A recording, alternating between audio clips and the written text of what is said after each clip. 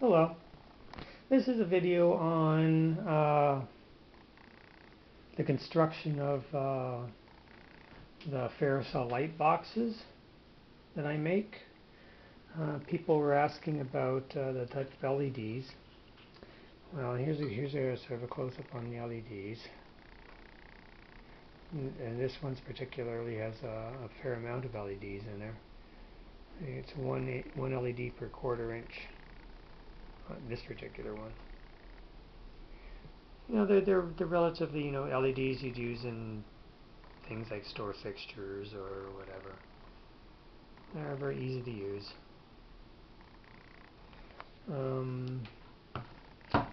So basically, what I do, and this is not a very good example because I sort of screwed up the design on this, because I was trying to get, the closest diameter that would give me a complete LED ring as opposed to having any gaps. And there's two options, and I figured I'd go for the bigger option, but it works, but it's maybe I should have gone for the smaller diameter option. Anyways, I like to go about 5/8 of an inch down. Let me take the cell out of here. Take 5/8 of an inch down. See, these are the regular ones I use. This is LEDs, which they're all 12-volt LEDs. This one's more like an LED every looks like 3/4 of an inch or something like that. I'm just guessing, but they look basically like that.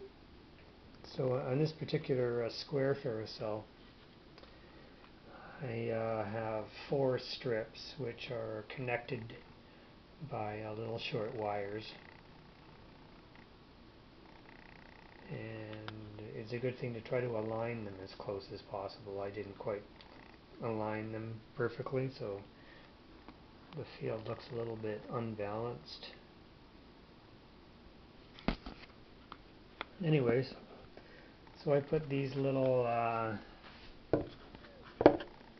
pieces in here just to get the right depth and to hold the LEDs up.